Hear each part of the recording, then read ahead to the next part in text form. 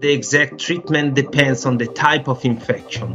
Your doctor may prescribe medications including antibiotics to prevent or clear bacterial infections, antivirals to help recovering from infections caused by viruses, immune globulin, which may be given intravenously or subcutaneously to replace some type of immune system components.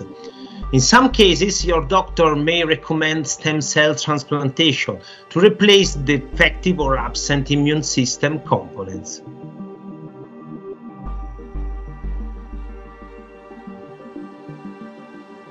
PIDs can present at any age, but in most cases develop before age 20.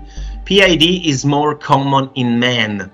The only known risk factor is having a family history of a primary immune deficiency disorder, which increases your risk of having the condition.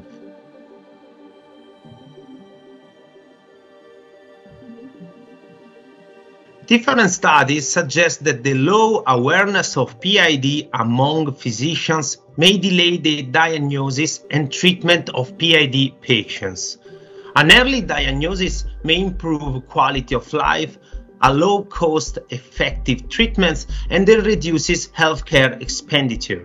In medical school, many doctors learn the saying, "When you hear roof, think horse, not zebra," and are taught to focus on the likeliest possibilities when making a diagnosis, not the unusual ones.